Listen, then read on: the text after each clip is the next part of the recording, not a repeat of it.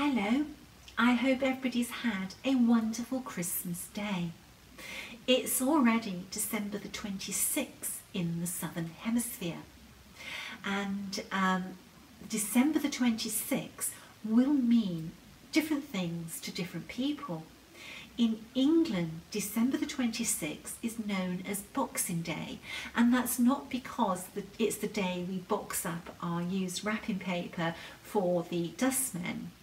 It's because in the Middle Ages, alms boxes were opened on the 26th, the feast day of St. Stephen, and the money that had been collected in those alms boxes throughout the year were distributed to the poor of the parish. To Hands Across the Sea samplers, the 26th means it's our birthday. We are 3 years old today. On the 26th of December 2015, we released our first reproduction sampler, Miss Mary Ann Bourne's. We wouldn't have made it to our 3rd birthday if it wasn't for you supporting us, so thank you very much. We decided to celebrate our 3rd birthday by releasing Jane Bannister 1855. And the reason that we chose Jane was that since we have shown some sneak peeks of our Nashville 2019 samplers being stitched, we have had so many emails about this sampler, and people have been saying to us, please don't wait until March next year, we want to stitch her now. And we can understand that, because the moment we saw this sampler, we wanted to reproduce her straight away. When she arrived, Sandra fell head over heels in love with this sampler, so Jane went off to Australia and Sandra spent countless hours reproducing this sampler stitch by stitch. She is a very, very authentic reproduction, and we were so thrilled when Leona Sweeney, who lives in Australia, agreed to stitch her for us, and Leona's stitching is perfection. This is truly a Australian reproduction of a Welsh sampler. So we had to launch this as soon as it was morning in Australia on the 26th of December. When we first saw this sampler, our eyes immediately sort of noticed the colour. It was the colour that attracted us to this sampler. But when we clicked on the photograph on the auction site, our eyes went straight to this motif in the bottom left hand corner. It's 2 beautiful tabby cats playing with a ball. Then our eyes went to the right hand bottom corner, where there's 2 little girls in bloomers walking past a cat watching them. This border, oh, isn't it gorgeous? It is so, so beautiful. There's lots and lots of flowers in the sampler. There's hearts, birds, butterflies, and 2 very traditional Welsh motifs of sailing ships. We thought this sampler was Welsh from the moment we saw it, but it was up for sale with a Welsh auction site, and when the sampler came, there was a label on the back of the sampler that was very, very old, and it probably was the original framing label. And that was from Caernarvonshire.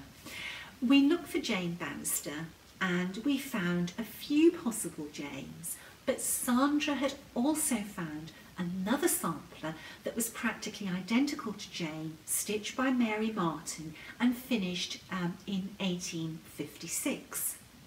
We found Mary Martin and Jane Bannister in the civil birth registrations for 1848 in the district of Caernarvonshire, and in particular for the Island of Anglesey.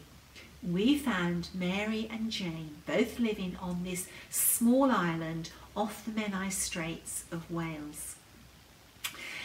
We also know that Jane married Samuel Roberts and they had 4 children. It is so special when you find the little girls that stitch these samplers, it brings them to life somehow. And it's lovely to know that Jane made it through childhood, and she married and she had her own family. If you don't find the girls, you can still get a feel for them and their outlooks and their lives through the history of the time and the history of the area or the country in which they lived. We had great fun researching the area in which she lived.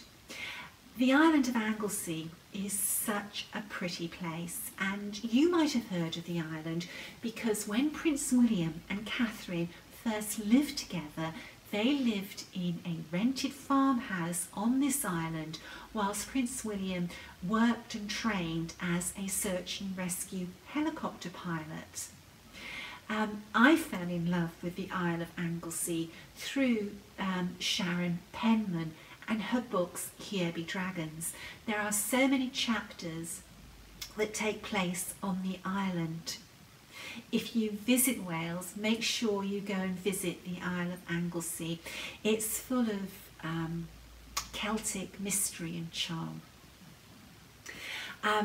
We wrote about Jane and the area in which she lived in her booklet, and there are 4 pages of information, and you'll notice that this booklet is cat themed. Well, what else could the theme of the booklet be with such a beautiful motif?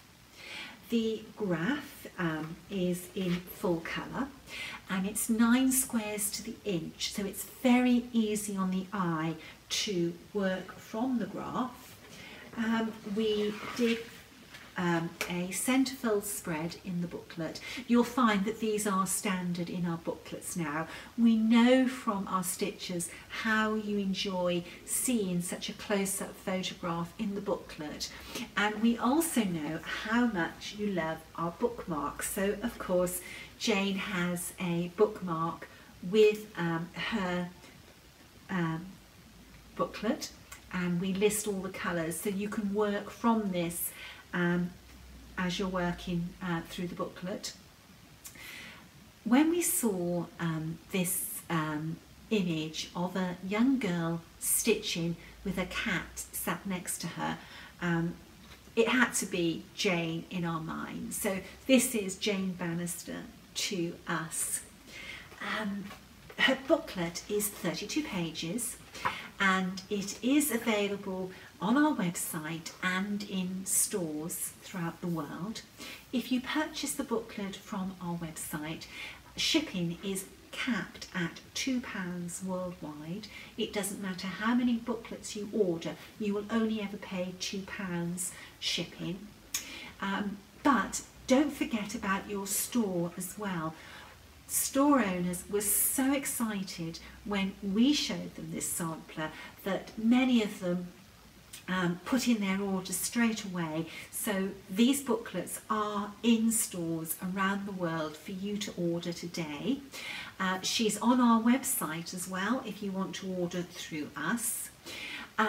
Because this sampler is a very Australian sampler, Linen and Threads, Karen and Brendan Kirk, an Australian store, have decided to organise a stitch along for 2019. So please visit their website for details of that stitch along, and as you're stitching the sampler, please post lots of photographs. We love seeing photographs of our samplers, and Sandra and I will never get over or lose the thrill of every photograph we see of our work. And when you finish a Hands Across the Sea sampler, please send us a photograph. Every sampler has its own web page, and we have a customer gallery where we like to include your photographs. I think that's probably about all. Oh, hang on, I haven't told you something quite important. Her stitch count is 309 by 319, 319, so she is almost square. She's stitched in 32 different shades of silk. She was originally stitched in wool on Penelope canvas, and that canvas was closest in colour to DMC shade 422. We haven't counted every single stitch, but we know from the computer program that there are 49,955 stitches, and those are cross stitches over 2, except for a very small handful of over 1 stitches, which are in these flower heads here and here. But you could easily tweak the chart so that those are over 2, which would make this sampler suitable for stitching on Ada. We have a lot of customers who like to stitch on Ada, so ladies, this is a good sampler for that. I hope I've covered everything. I've done this video as a live video, but I am posting this onto YouTube because I find that it's a better quality than going live directly on Facebook. When I film from home, we have such terrible internet connection here. Our upload speeds are very slow. So although this is live, and I may have forgotten something, if there's any more questions you have, please message me, and I will be delighted to help you. Thank you for listening, and thank you for supporting Hands Across the Sea Samplers, and hooray, it's our 3rd birthday. Thank you. Bye bye.